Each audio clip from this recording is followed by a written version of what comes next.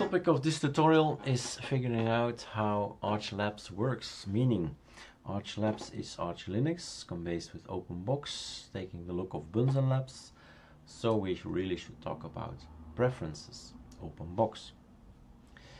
So all these menus are about Openbox. We have the menu, we're looking at the menu. This is the menu. It's an XML file. You can open the XML file, we can edit it, we can delete it, we can change the name, we can make it from logout, type logging out, and all that. We can change it, it's no problem. Everything is editable. Then, don't save. Then, what can we do more? We can change as well the RC XML, which is what's that? So a lot of settings are in here. The ones we've installed in another tutorial. So the NDSLMIMC, the layout of these buttons up here, is written in this file. What the borders, active on screen display, all the settings of Openbox, how many desktops you have, desktop 1, desktop 2, 4, and so on. But mainly a lot of keybind keys. So these guys here, the shortcut keys, are also in here. Shift, Alt, Left. Windows F4, Windows D, toggle show desktop, toggle decoration. So all these things are written in a file which you can edit and change. What else? Edit auto start. What's that? That's a file that's going to start every time you boot. Do you want your numeric lock on or not? Do you want XF settings daemon on or not?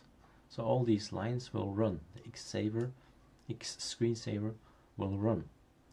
So the startup, yeah, it's not simple as that. It's auto starts every application you like. For instance, Bluetooth, for instance, Variety, for instance, Dropbox, for instance, InSync, for instance, and so on.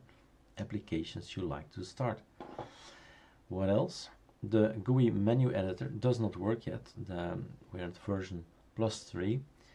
They've forgotten to install the menu editor, so we have to install it ourselves. No biggie, but we should do it.